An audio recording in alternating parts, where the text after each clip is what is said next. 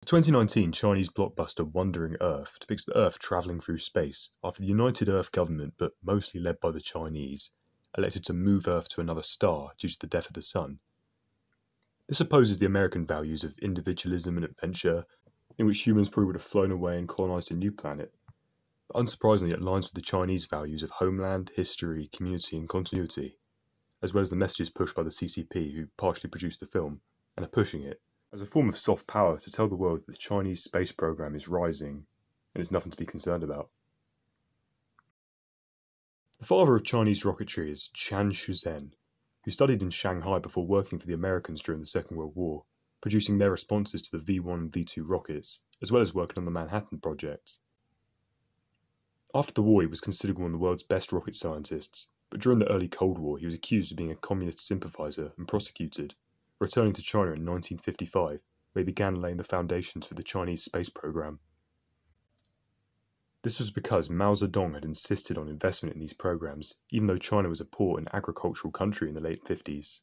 The chairman of the CCP wanted long-range missiles and space technology for the fledgling state, and Shuzhen and other scientists trained the next generation, which would develop missiles and nukes with the aid of their allies from the Soviet Union. The Sino-Soviet relations were deteriorating, however, so this cooperation lessened and by 1960 ended, but China would go on to produce its Dongfeng east-winged missiles.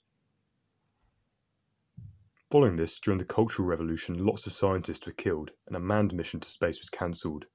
In 1970, the first Chinese satellite was launched, and they developed intercontinental ballistic missile capability, and put lots of satellites up during the 80s, as the country consolidated its position as an economic and military power. In 2007, China destroyed one of its own satellites, an impressive and bold move which produced a lot of debris and raised questions about a space arms race. And following this, in 2011, it was frozen out of the Artemis Accords, sort of rules for internationally acceptable space operations. This was following the Wolf Amendment in the US, which banned cooperation with China in space matters, due to concerns about too much cooperation with its growing rival, as well as espionage accusations against China.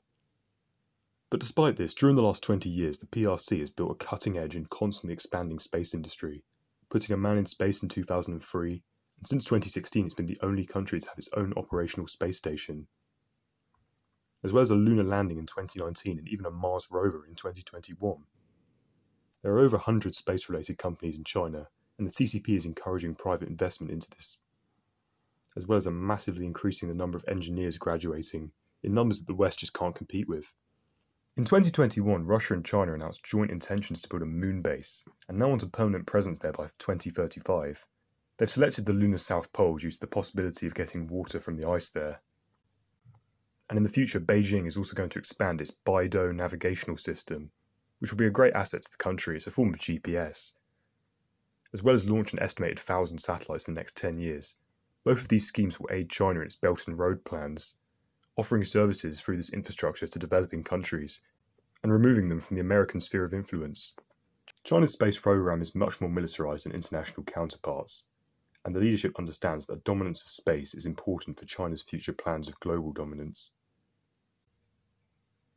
So the landing of the Chang'e 4 rover in 2019 marks the first US-Chinese collaboration since the 2011 ban, and shows that détente is possible in this situation.